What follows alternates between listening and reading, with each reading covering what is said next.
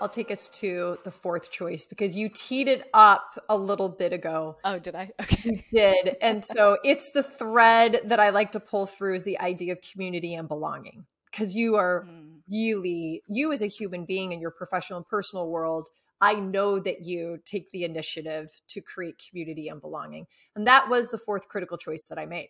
I was in my 30s and I was clean and sober. I had created more professional success than I ever thought that I could. I mean, for me, it was like, oh my God. I mean, I have it. And I had emotional independence and financial independence and I was rocking. And I opened my eyes and heart and realized that I was friendly with everyone, but I was friends with no one. And it is the first time that I wanted to create, I wanted to be a part of a community. And I realized that in order to create it, you've got to give it. So I went on my other little journey to create community and belonging. Tell me, I want to start with, has there ever been a time in which you felt like you felt like you didn't belong? How did it feel? So certainly, yes, there have certainly been times where I felt like I didn't belong. Just entering medical school with an artistic background, I had people around me that had PhDs and masters in clinical science and had very different interests and very different concepts of what I found fun. So it was it was a place where I didn't quite feel like I fit in. Also, not having a huge amount of female mentorship throughout my medical career did inspire a little bit of that, need to belong. Yeah. I can't talk about belonging without talking about residency.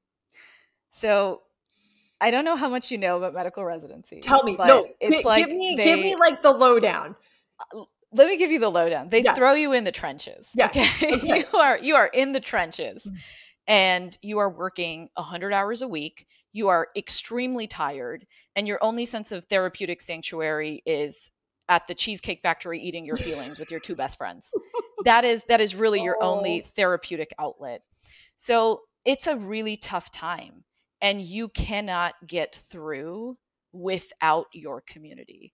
Within my residency class, I found my best friends who I made my community, who I made my family, and we carried each other. That community carried me.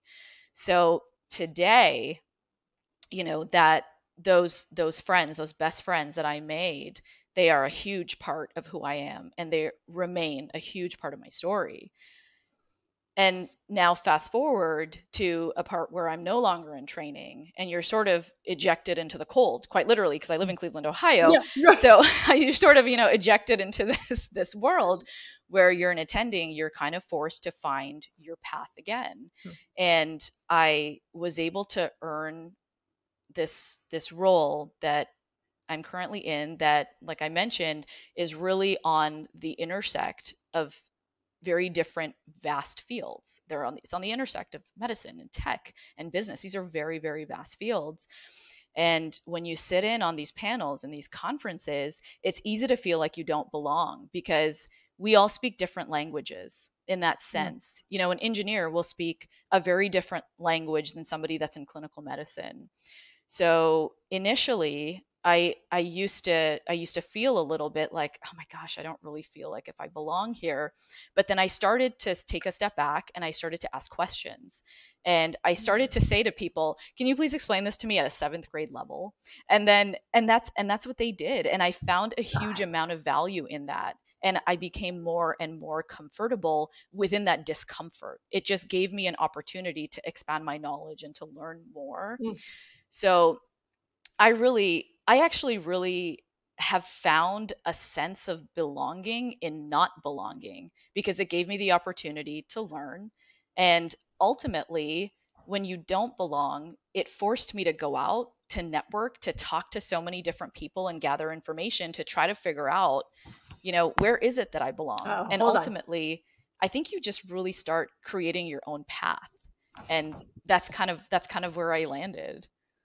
and you expanded your network and your reach, your ability to affect change, because you made it a deliberate choice to create this sense. It's almost like cross-pollinating communities, right? And you're the Yeah, bee, I right?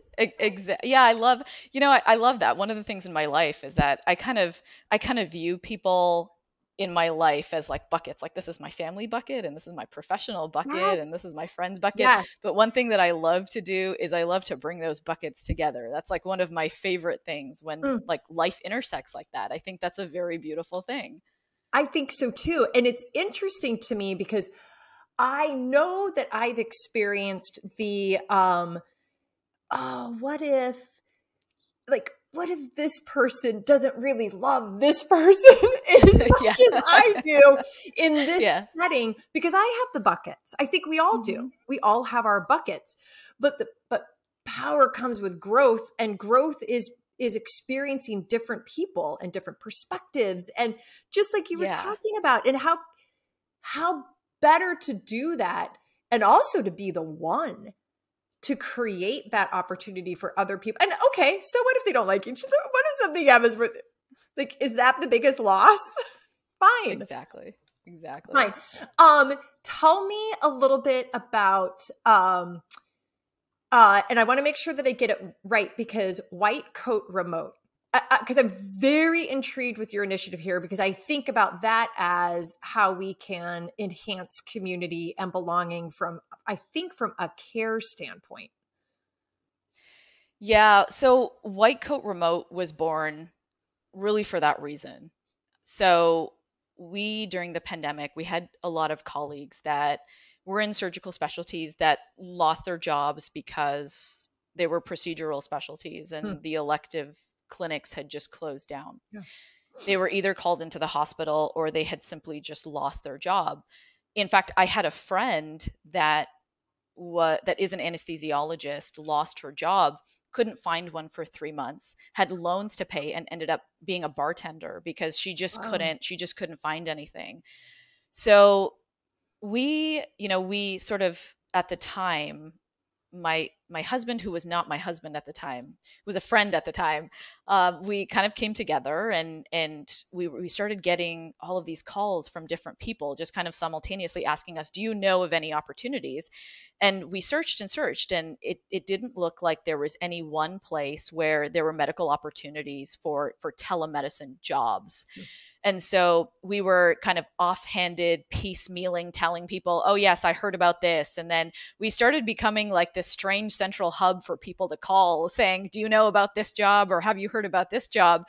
just through word of mouth. And so my husband and his best friend, we kind of came together, and then we created this board where we put down all of the positions that were available throughout the United States for doctors, for telemedicine positions that providers just started going into and applying to. Hmm. And then ultimately we expanded it to all caregivers within the medical field. So we have nursing positions available, dietitian positions available.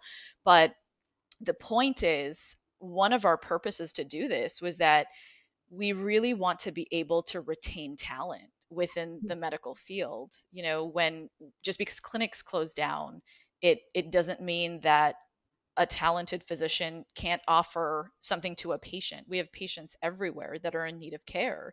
So we saw this as an opportunity to retain talent and to really close that mismatch between, the shortage in caregivers and the need for care. So that's how White Coat Remote was Great. born. And ultimately, it has taught us a tremendous amount. I was zero knowledge in business, zero knowledge, and really through this upward journey and this upward kind of battle, if you will, we had taken courses and things like marketing. We had learned so much. We had spoken to so many different people. And I'm really proud more of the knowledge that we've gained in the last couple of years than anything else. Hmm. It's been a really nice time. Before we go to the fifth choice, I want to round this conversation up with you, including the example that you just provided, you deliberately create community and belonging for yourself and for others. So what does it feel like to belong? Oh, that's such a good question. I was hoping maybe you could tell me. Just kidding. Yeah. I think, I think it feels like home. I think that's what it feels like. I think that's what we all yearn for. And I think that's why a lot of us are in these particular fields, because we all yearn for a sense of belonging and for a sense of home. And that safe feeling is what you feel when you finally have that sense of belonging. It's safety, it's home. Thank you for joining me for this episode of the Choose and Become interview series.